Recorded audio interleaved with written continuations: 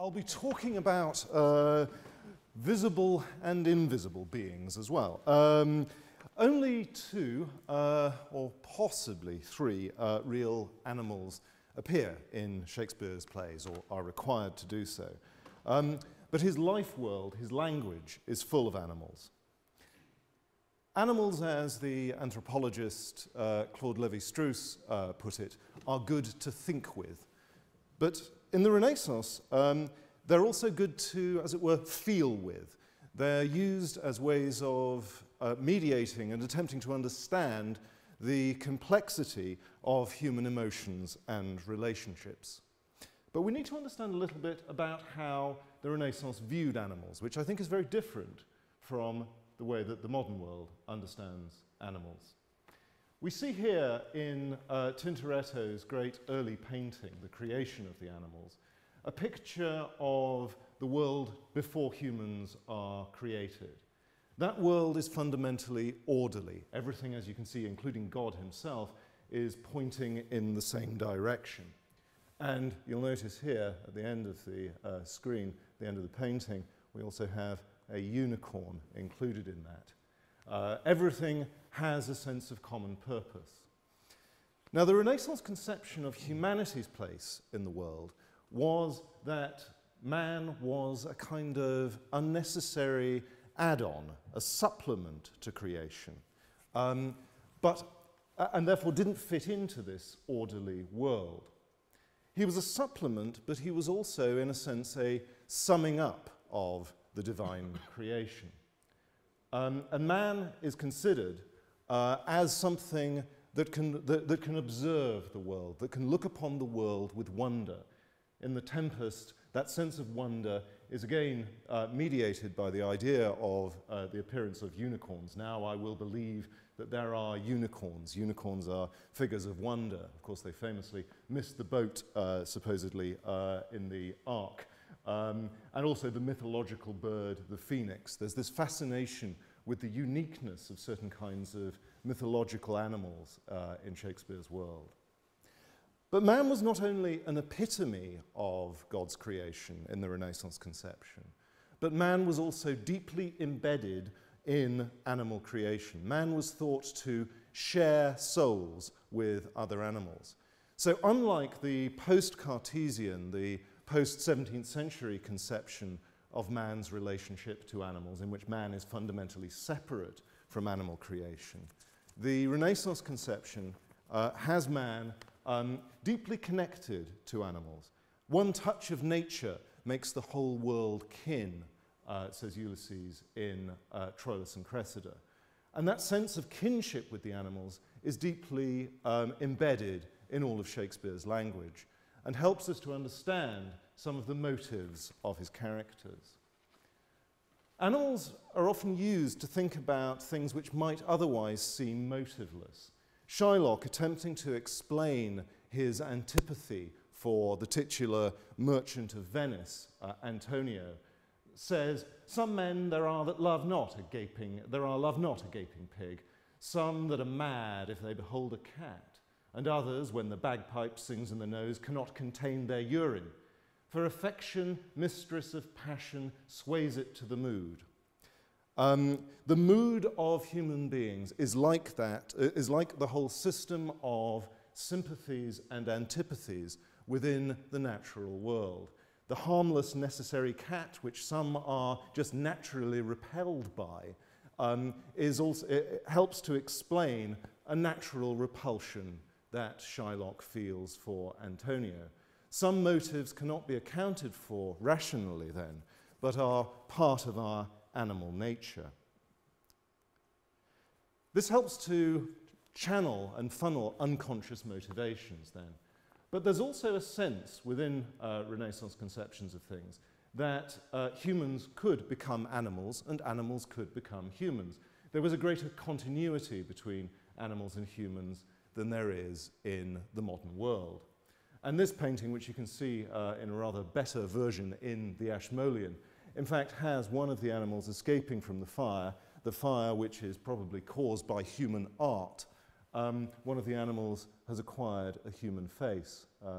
Go and look at that in the Ashmolean. The reproduction here is not brilliant.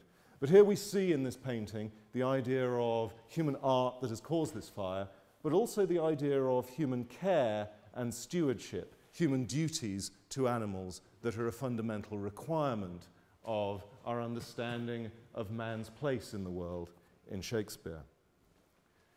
Animals are also used to explain the existence of really anomalous figures, like the monstrous tyrant Richard III, about whom there is perhaps the richest vein of animal imagery in all of Shakespeare's plays.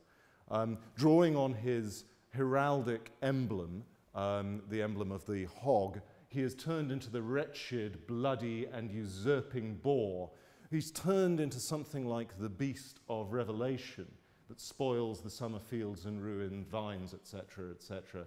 Even now he is in the center of the isle. This terrible, frightening beast is even now in the center of the isle, near to the town of Leicester, as we hear. The other feature of the Renaissance conception of animals was the idea that man was somehow the epitome, the abridgment of the whole of animal creation. But that wasn't necessarily presented as a positive thing. In Troilus and Cressida, the lumpen sort of anti-hero, Ajax, is presented as someone who has all of the bad features of nature. He's as valiant as the lion, but churlish as the bear, slow as the elephant, a man into whom nature hath so crowded humours that his valour is crushed into folly, his folly sauced with discretion. This is a man who is not a positive vision of animals, of man summing up all of the animals, but a negative vision. And that sense that man could become animal was a way of explaining that which was fundamentally unaccountable. In addition to this, though, man's connection to the animal world in the Renaissance could also be conceived as a way of undoing man's supposedly but precariously privileged position within the order of things. In Henry VI, Part 2, Jack Cade, the rebel against the king, laments that he has been undone by various products of the animal world. Is this not a lamentable thing, that of the skin of an innocent lamb should be made parchment, that parchment, being scribbled should undo a man? Some say the bee stings, but I say 'tis the bee's wax, for I did but seal once to a thing, and I was never mine own man since. The idea of self-possession, the idea that an individual has complete control over their own lives, the idea of human autonomy, is fundamentally compromised through the agency of the law. Famously, of course, Jack Cade says that he wants to kill all the lawyers. But his lament is mediated through the products of animals in such a context. Now, I also want to turn to the fact that animals were increasingly a presence in Shakespeare's London. Here we see Shakespeare's early patron, the Earl of Southampton. Now, I want to add that this is not a particularly serious point. Occasionally worried about getting into trouble in lectures making this point. The young man here is a possible candidate for being the young man addressed in Shakespeare's sonnets. But there's been a great mystery, famously, as to the identity of the Dark Lady. Now, the Dark Lady, who appears in the final sequence of the sonnets, is a mysterious figure whose eyes are nothing like the sun. Rather unusually, though, when imprisoned in the Tower of London, the Earl of Southampton saw it fit to have himself portrayed. He annoyed Queen Elizabeth by being involved in a rebellion and got sent to the Tower, and he's portrayed with his cat. Now, this cat, whose name apparently it was Trixie, or so the myth goes, stands there with her eyes nothing like the sun. So I'd like to offer a conjecture that perhaps Shakespeare drew upon this rather bad-tempered looking little cat as a possible third in the love triangle with the Earl of Southampton. Finally, though, I want to think about what animals do in the theatre. I mentioned that there are 3 animals in Shakespeare's plays, 2 certainly. There's possibly a mouse who appears in King Lear. King Lear says that he's going to give a piece of toasted cheese to a mouse. There's definitely a dog called Crab who turns up in the Two Gentlemen of Verona. But perhaps most famously, Shakespeare presents a bear on the stage in The Winter's Tale. The character Antigonus, in perhaps the most famous of all stage directions, exits and is eaten by a bear. Why a bear? Well, bears were in distinct proximity to Shakespeare's theatre. One of the theatres just down the road from Shakespeare's own theatre was occasionally used as a bear garden, and bear baiting was one of the great entertainments of the time. Bears introduced an element of savagery into the midst of this burgeoning commercial city. They introduced a figure of cruelty and savagery.